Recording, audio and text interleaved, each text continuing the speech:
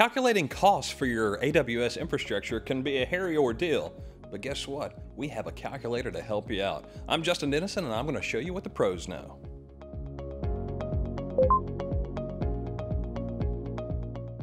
With all the plethora of services offered by AWS and all the many ways that you can combine them, sometimes you have to be careful because that money will run out before the end of the month. And luckily we have the AWS Calculator to help you understand where your money's going and maybe even have a proposal. And well, let me just show you about the calculator. If you take a look at my screen here, if we head on over to calculator.aws, pretty easy to remember, we end up at the AWS pricing calculator. This will allow you to combine multiple services into a price estimation based on what you think your usage patterns are. Now remember, AWS is a variable expense model because you pay for what you use.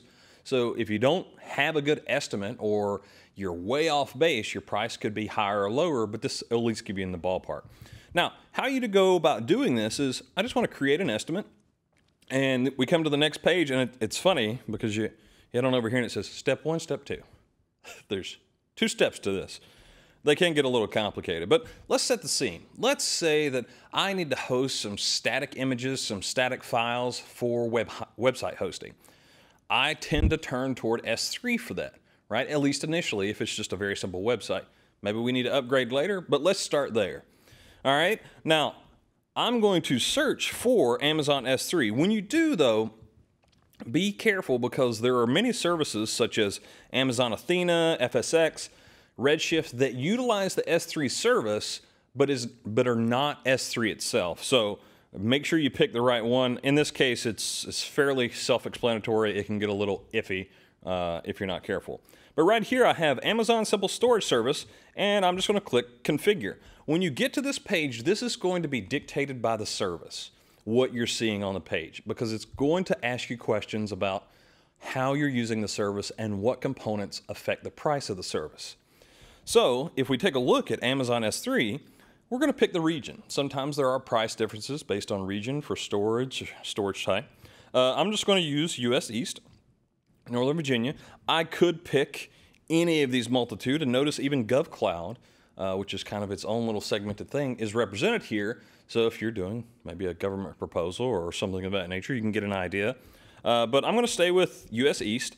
And then here it's going to ask you what services or features of S3 are you going to use. A lot of times, many of these services will have a multitude of features, but here we can say, well, I want storage classes, so I'm going to use S3 standard. Let's just go with that initially. It's fairly inexpensive, provides nice performance. And then I'm going to also have data transfer because people are going to be receiving those out, right? Hey, can you give me that image file? Can you give me that other image file? Some text. So those are my 2. If I wanted to do maybe some archiving, I may use S3 Glacier, and I could add that on. If I wanted to do some deep archival, right, I need to keep this around, but I need to keep it inexpensive. How expensive is it going to be? I can just click that button, and that will adjust the fields that I fill in for the pricing calculator. And if we go down through here, because we selected S3 Standard, it's going to ask me, okay, how much storage per month are you going to use? Let's just say I have a lot of videos and files, let's say 30 gigabytes. They're not going to be updated too awful much initially, so I have some list requests. Let's just go with 1,000, right? What about get, select, and all other requests, right? Hey, can you give me that? Select being, hey, can you give me a portion of that information, which is a subservice of S3. And let's just go, you know what? Let's just go with 1 million. Is that a right number of, yeah, 1 million, there we go. And then it's going to ask me, be careful here because sometimes you may misread what it's asking. Data returned by S3 select, data scanned by S3 select. I'm not using select here, right? So I'm going to add 0 and a 0. And for the most part, fill in all these fields. Don't let it default to anything because you may get, hey, that's not as bad. Uh-oh, I forgot about that. Or, you know, it may adjust pricing. All right, so notice where it says, it's going to be $1. The actual storage isn't that much, right? 30 gigabytes is $1, a little over $1. And that's even with 1 million GET requests. Where you get iffy though is data transfer. What's interesting about data transfer is you have inbound data going to AWS infrastructure and you're coming out of AWS infrastructure. I'm going to have data transferred from the internet or all the regions. Notice it says free, but I'll just say, all right, I'm going to upload those and it's going to be how many terabytes, careful there. I'm going to say, you know what, I'm going to change that to gigabytes because it's going to be roughly a gigabyte per month. Just maybe, right? And don't do what I just did and hit back there because now you have to fill in all these again, but we can do that very quickly. So I'll say 30, we'll say 1,000, 1 million, 0, 0. The trackpad will get you every now and again. And then from the internet, we're going to say 1 gigabyte. Scroll down. Out, though, if it's going out to the internet, then, okay, we have to pay some money. If it's going to CloudFront, which is a CDN service, it's free. If it's going to other regions, except for Ohio, there is some charges if you're transferring between regions, from Northern Virginia. Okay, so I'm going to go, all right, it's going to the internet. And I think because of how many people are going to interact with this, 1 million requests, would you really sit down and say, what's the average request size? How many requests do I have? And get a ballpark there, at least an estimate. Let's say 3 terabytes per month, right? Zoom out and you can get individual calculations here, right? And then you can see a data transfer estimate, monthly cost of $276.39. Okay, data transfer is where they got us. Total of $277.48.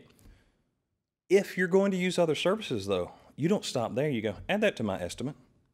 And it goes, okay, here is your built up estimate. You're using S3. Here are the costs that you started with S3. What if I wanted to add an Ec2 instance? Well, I add Ec2. Well, what if I have to add a database? We'll add a database to the estimate.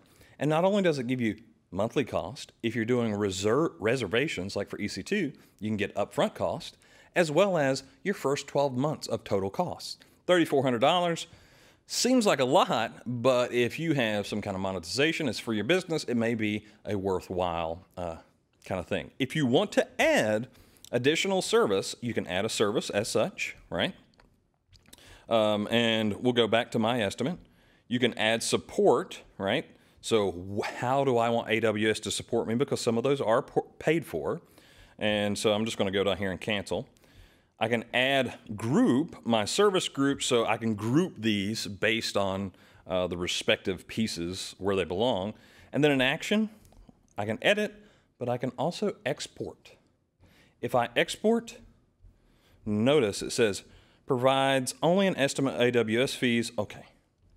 And then it goes, well, what do you want? It's going to give me a CSV of these estimates, which will open up in your browser. I can also save and share. And then you have to agree to that type of thing. And it will give you a URL to send to someone and they get this exact same one. I tell you what, sometimes it gets a little iffy. I'm like, oh, how much money am I going to spend? But with the AWS calculator, it takes away some of that stress. You do have some kind of guessing to work, but it'll give you an overall feel. You can put this as part of your proposal. You can keep it for your own records. You'll be good to go. And that's why we have the AWS calculator.